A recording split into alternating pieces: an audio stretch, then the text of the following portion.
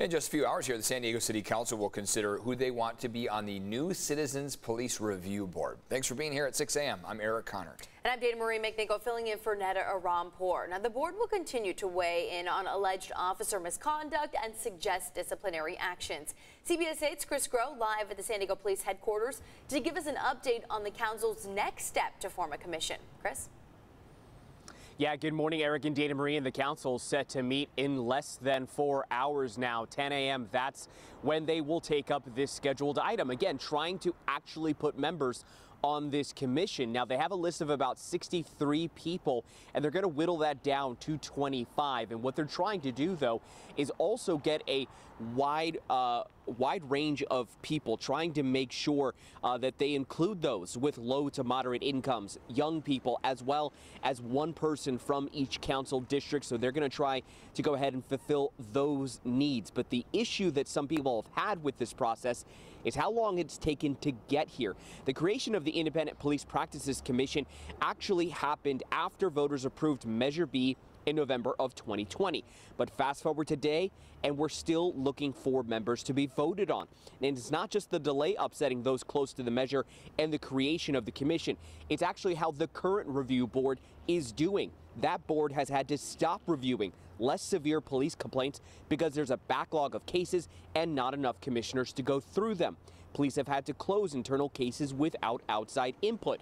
And the point of this new Police Practices Commission was to enhance and improve what the old board was doing, to give them more powers, to give them more oversight. Now, the co-chair, founder of San Diegans for Justice and the author of the Measure B, Andrea St. Julian, says the process needs to pick up, while Council President Sean Elo Rivera has defended that process. I think we will see a variety of different conversations for different nominees and different seats.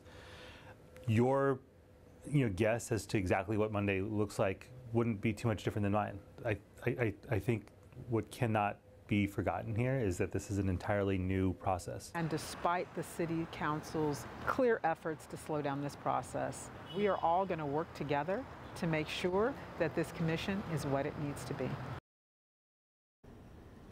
And we're going to continue to follow what happens today. Remember, meeting at 10 a.m.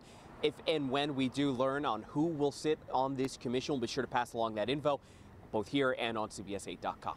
Eric and Dana Marie. All right, thanks, Chris, for that. This morning, we have more information on a shooting that killed at least 10 people after a racing event near Ensenada, Mexico. Authorities say it was a fight between rival gangs. Saturday's shooting also injured 9 other people. According to reports, 911 calls were made. People with guns got out of a black van and started shooting at people at a gas station. Some of them fired back. So far, no one has been arrested. And right now, people in Borrego Springs are being warned about a sexually violent predator being moved to the area. A judge ordered Douglas Badger be released on or before May 23rd. Now that's tomorrow. Badger will be housed in a residential neighborhood and will be supervised by state authorities. This comes despite community opposition. Local state lawmaker Brian Jones is expected to request an audit on the company that oversaw Badger's placement. Well, this morning, a man is in custody accused of groping a 12-year-old girl in Santee. It happened Thursday afternoon near Big Rock Park. Authorities say 29-year-old Jose Ruvalcaba groped the girl before he rode away on an electric scooter. He was arrested over the weekend and is facing a felony charge. He is expected to be in court on Wednesday. Right now, police are looking for a group of men that carjacked an Uber driver at gunpoint. It happened in the East Village near 10th Avenue and C Street early Saturday morning. Police say a group of 4 thieves ran up to the car with a gun and took wallets, phones, and then the car. Officers found the car empty a few blocks away. The passengers and the driver were not hurt. And this morning, the protest against a 30-foot border wall at Friendship Park is headed to our nation's capital. Today, a delegation from the group called Friends of Friendship Park is leaving to Washington, D.C. to speak with lawmakers. CBS Jasmine Ramirez has the story. Activists and community members gathered at Borderfield State Park. They marched to protest the construction of the 30-foot border wall at Friendship Park. This demonstration was different than many we've seen in the past. Today there was music and dancing. We know that what we do today, it has meaning it has profound unity and compassion and humanity to keep fighting to save Friendship Park. For years, families from both sides of the border have reunited at the park. It has also served as a place for religious and music groups to celebrate the region's culture. Now, border wall construction threatens the park's purpose. Customs and Border Protection say the primary and secondary barrier has been deteriorating and poses a threat to Border Patrol. Therefore, wall replacement is needed. The secondary border wall is the first project that's moving forward. It's probably about 100 feet from completion of the top of the mesa, Monument Mesa. Construction on the primary border wall hasn't started yet. Activists are hopeful their demonstrations and visit to Washington, D.C. will prevent it from happening. So that's why we're hoping that with these protests that the decision makers will hear us and say it makes sense to not have 30-foot border walls at Friendship Park. They plan to speak to members of Congress and White House officials on Tuesday morning. We will bring back what they say, and we will challenge and continue the fight to save Friendship Park. Thank you.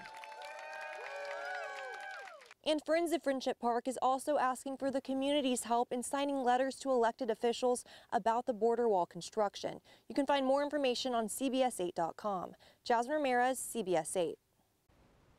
And thanks, Jasmine. Right now, migrant encounters are down 70% at the border after Title 42 ended. That's according to the Department of Homeland Security. Border Patrol is averaging about 3,000 encounters a day. More than 11,000 people have been deported since May 12th. Officials had predicted a crush of migrants would arrive at the border after Title 42 expired, but so far that's just not the case. A local immigration advocate says it may be due to new consequences. Migrants caught crossing illegally are not allowed to return for 5 years. This just coming in here. MTS says South Bay, East County, and minibus services continue to be impacted by a work stoppage. MTS just updated the routes affected today. East County has about 90% coverage, but MTS says the South Bay is much more limited. This is just for buses. Trolley service is normal. You can see the full list of routes impacted at sdmts.com. Contracted employees driving for MTS have been on strike, demanding better working conditions. The dispute is between about 400 bus drivers and third-party staffing company Transdev.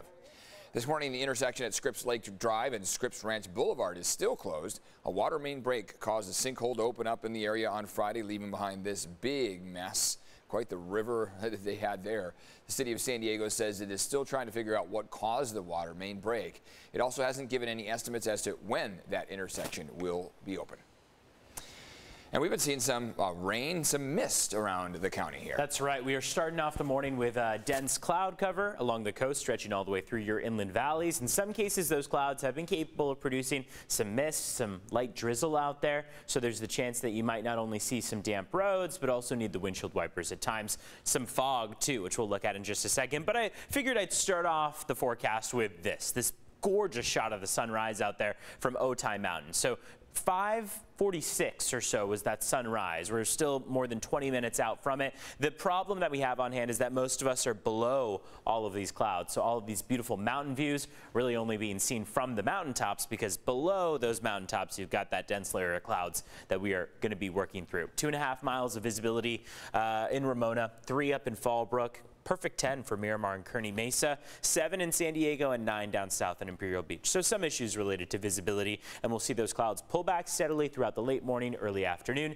Mid-70s come about for the inland valleys, across the deserts of mountains and deserts in particular. A final day with that opportunity for a few thunderstorms. It's been an issue that has mainly plagued your mountaintops, and that's been the last several days. Palomar Mountain, Pine Valley, spots that have seen a little bit of moisture pop up very briefly, but still mentionable. Along the coast, it's going to be minimal clearing for us. 67 is the forecast high along the coast.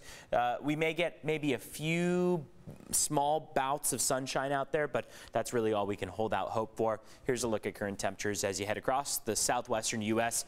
53 right now in San Luis Obispo, 57 in Santa Barbara, and 61 for L.A. and for San Diego right now. Let's take a look at your border wait times as we start off the morning. It is 6:10 on the clock, and according to the CBP website, the general line at the San Ysidro Port of Entry. 125 minutes, over 2 hours you're going to be waiting in that line. Otay Mesa Port of Entry, 45 minutes, so you'll at least be able to get through quite a bit faster, but we do know that sometimes those wait times can vary and tend to be a little longer depending on how long it takes for you to get to that start time itself. Dana Marie and Eric, back to you.